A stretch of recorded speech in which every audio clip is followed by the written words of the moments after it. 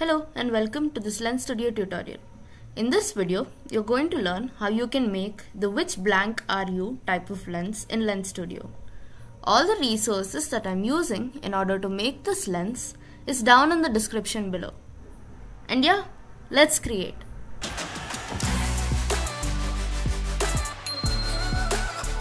Here's how you can make that lens. This is the simplest version of a template for the lens that you want to make.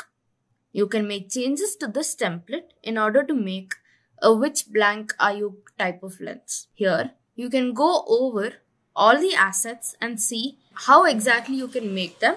But if you just want to make the lens, you can follow these steps. First, go to the random image control in your objects and click on random image controller. Here, you can see a bunch of options which says images and values. To add our images onto this image holder, all you have to do is locate your file, select everything that you want to add and drag it into your resources panel. Once the images are added into your resources, all you have to do is drag them and add them into the values. You can also click on the value and then click on the asset. You can do this in whatever order that you would like. Here, I'm going to do in the order of my images. If you want to add more values or more images, you can just click on add value.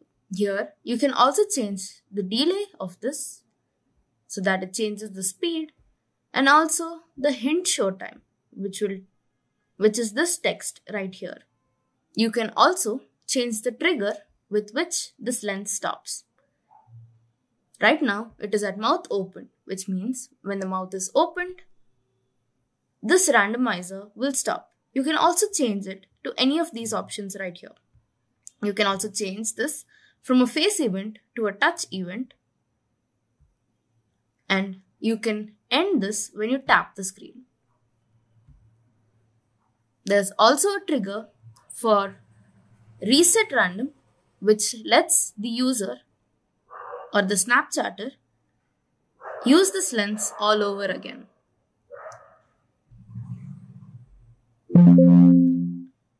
In the latest version of Lens Studio, this is also available as a template. This works almost the same way as the file I had just shown you.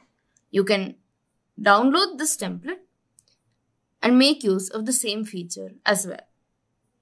And yeah, this was how you can make a which blank are you type of lens.